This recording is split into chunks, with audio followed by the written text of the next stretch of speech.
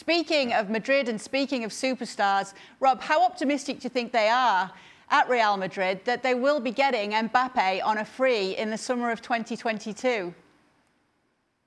Well, I think they dream of it, don't they?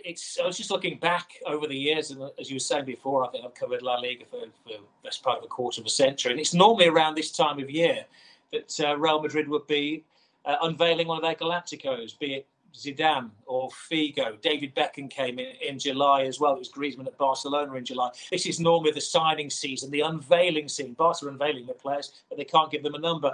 Real Madrid haven't had a Galactico for a few years, and Real Madrid have been managing things within. The big signings, last couple of big signings they've made rather backfired on them, Hazard and Gareth Bale. So they've gone a little bit shy in the transfer market. But Mbappe coming in would really be a statement of intent. Look at the goals that he scored. That's Messi-like. That's Cristiano Ronaldo-like.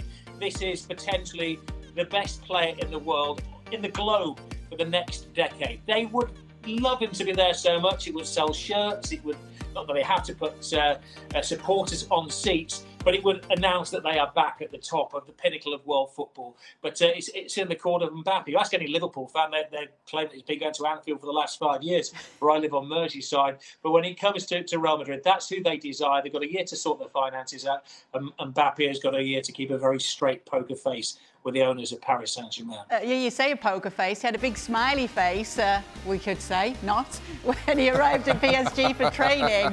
But there we go, smiles here, as you can see, once he's out on the training pitch. Jan, as Rob was saying, it is something that you make Real Madrid synonymous with, at least having one of the best players in the world in their ranks. And you know that's going to be something that's important for Florentino Perez. What do you think is going to happen here?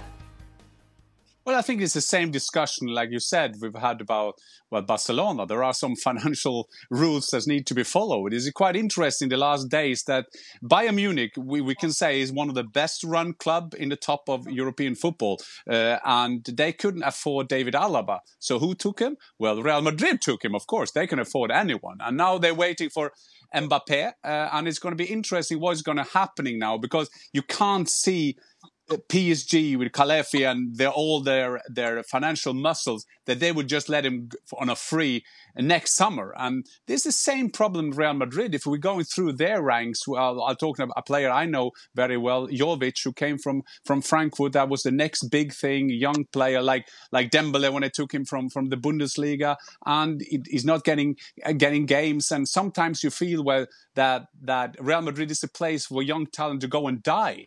But still, they have still some young talents there. And I think that it's the same for Real Madrid and Barcelona. If you're going to sell someone to get the big money, like for Barcelona, we didn't even talk about Pedri, who is like there's certain someone who will get him. Although I think Rob made a very good point. It's not the best time if you're desperate to sell players now in the pandemic, where a lot of clubs try to offload players and offload costs. Well, thank you very much for watching ESPN on YouTube. For more sports highlights and analysis, be sure to download the ESPN app. And for live streaming, premium content, and let's not forget as well, ESPN FC 7 days a week. Subscribe to ESPN+.